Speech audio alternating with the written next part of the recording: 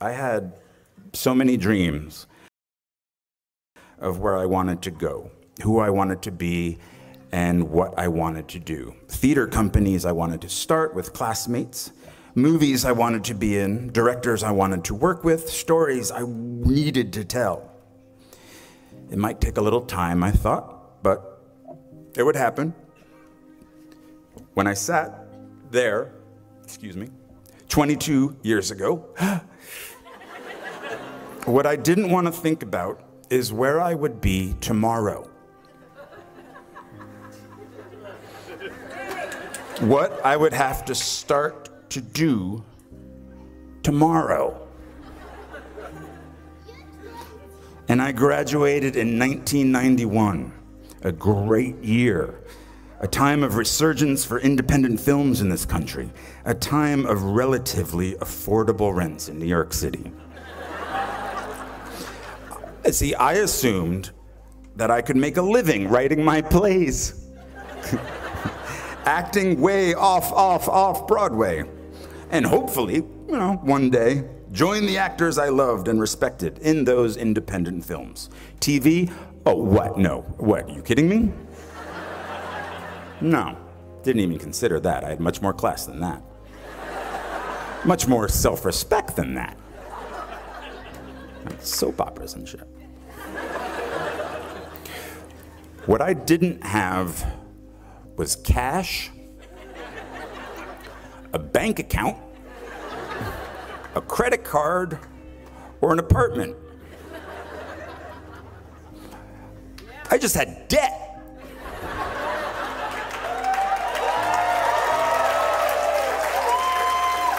A big, hungry, growing larger every moment debt. So as you will tomorrow, I had to leave beautiful Vermont. I packed the life that I knew with socks and a toothbrush into my backpack, and I slept on couch after couch after couch after couch at friends' apartments in New York until I wore out their rent-paying roommates' welcome. I didn't want a day job. I was an actor. I was a writer. I was a Bennington graduate. I had to get a day job. I dusted pianos at a piano store on Ludlow Street for 5 months. I worked on the property of a Shakespeare scholar for a year, pulling weeds and removing bees' nests. I went on unemployment once, but not for long. I couldn't handle the guilt. Eventually, I was able to pay rent for a spot on the floor of an apartment on the Lower East Side, but my roommate had a breakdown and disappeared. He later resurfaced in a religious cult. I'm making this sound romantic. It really wasn't.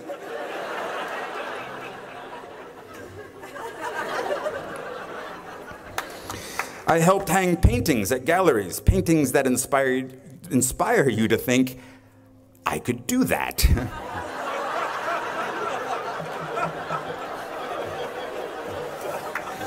And then, finally, after 2 years of job and couch surfing, I got a job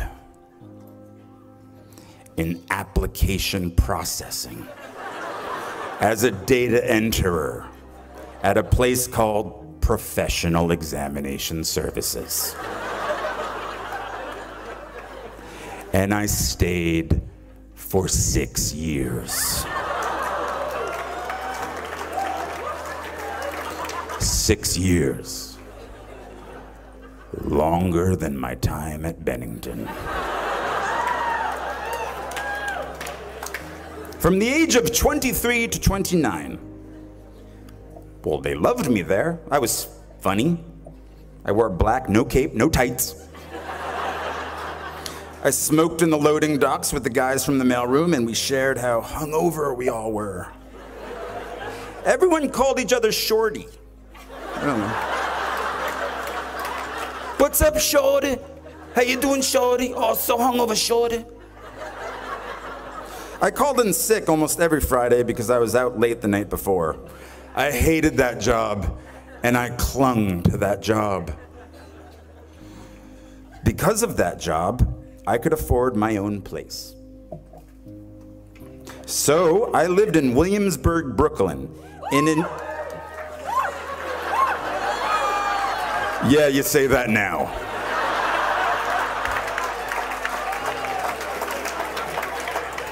Oh, my kingdom for a time machine.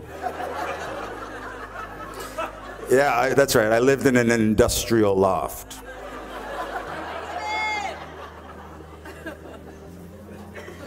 My rent was $400 a month. My dream of running a theater company with my friend and fellow Bennington graduate Ian Bell had died. I won't go into those details, but neither one of us had any business sense, and the theater we lived in, it had no heat or hot water. We didn't smell very good, but we had our youth. The youth gets old very quickly. You'll see. So Ian moved out to Seattle, and I moved up the street to my loft. And I still didn't have heat.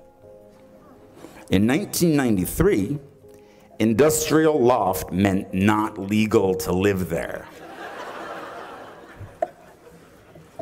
I don't want this to sound cool, and I feel like it's sounding cool. Shit. Ad lib. But I did have hot water.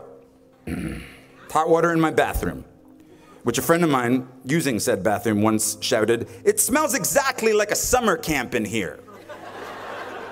It was true. For some reason, in the middle of Brooklyn, there was earth in my shower.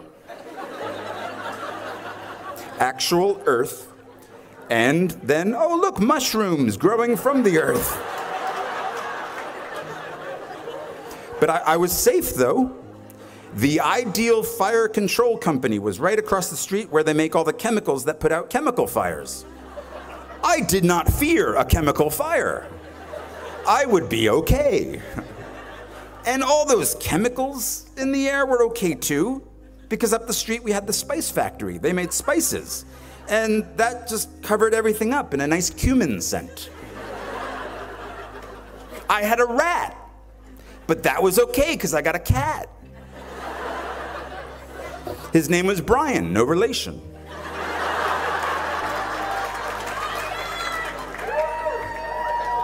My grandmother had given me a pink pull-out couch. Oddly, no friends or recent graduates wanted to crash on my couch. So I put the couch on its end so Brian could climb it and look out the window. I had only the one window. I myself could not look out the window. It was quite high. So I had no heat, no girlfriend. What, are you kidding me? No acting agent. But I had a cat named Brian who told me of the world outside.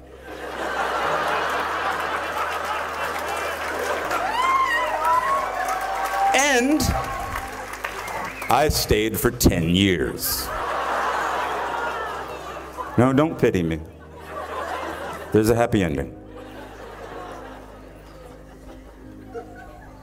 When I was 29, I told myself, the next acting job I get, no matter what it pays, I will, from now on, for better or worse, be a working actor.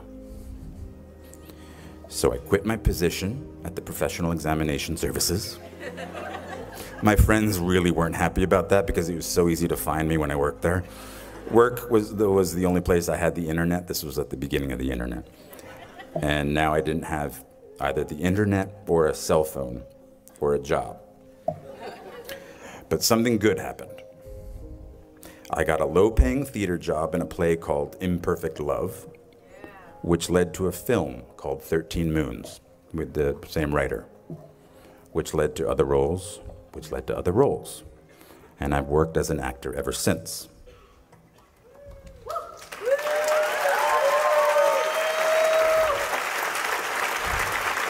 But I didn't know that would happen. At 29, walking away from data processing, I was terrified. 10 years in a place without heat, 6 years at a job I felt stuck in. Maybe I was afraid of change. Are you? My parents didn't have much money, but they struggled to send me to the best schools. And one of the most important things they did for me, and graduates, maybe you don't want to hear this, is that once I graduated, I was on my own. Financially, it was my turn.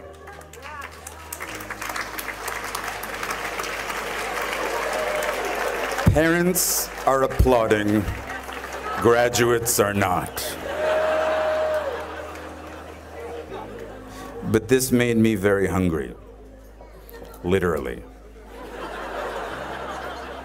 I couldn't be lazy. Now I'm totally lazy, but back then, I couldn't be.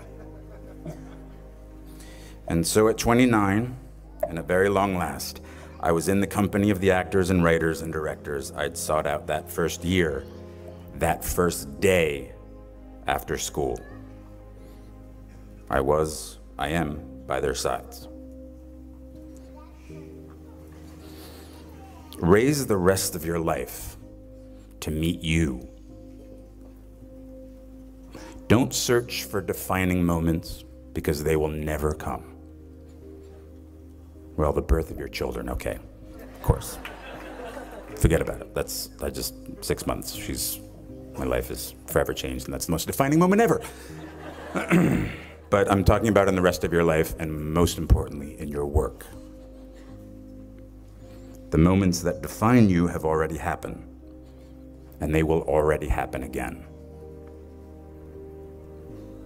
And it passes so quickly. So please bring each other along with you. Everyone you need is in this room. These are the shiny, more important people.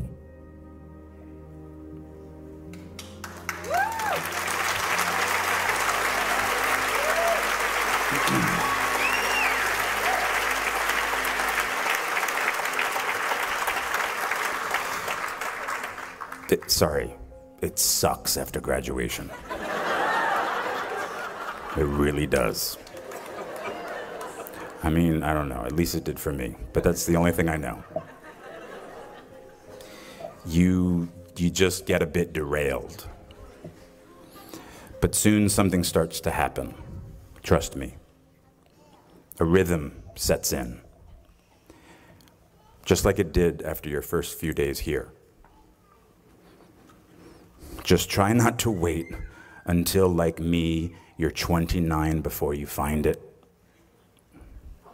And if you are, that's fine too. Some of us never find it. But you will. I promise you. You are already here. That's such an enormous step all its own. You'll find your rhythm or continue the one you have already found. I was walking downtown in Manhattan the other day, and I was approached by a group of very sweet young ladies. Easy. Actually, they were sort of running feverishly down the street after me.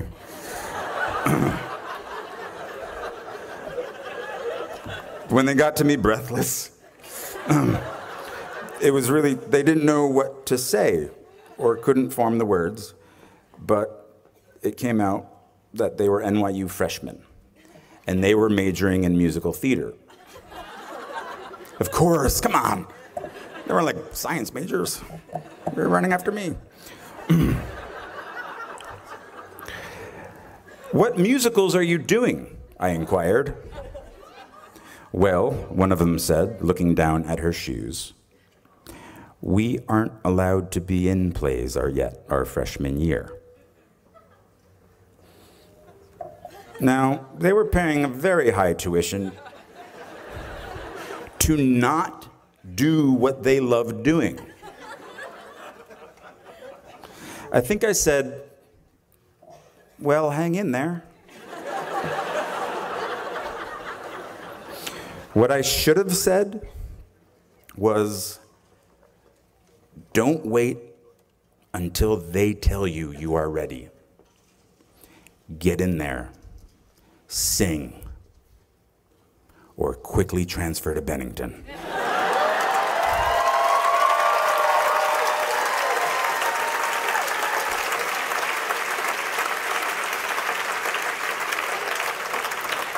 When I went to school here, if a freshman wanted to write, direct, and star in her own musical, the lights would already be hung for her.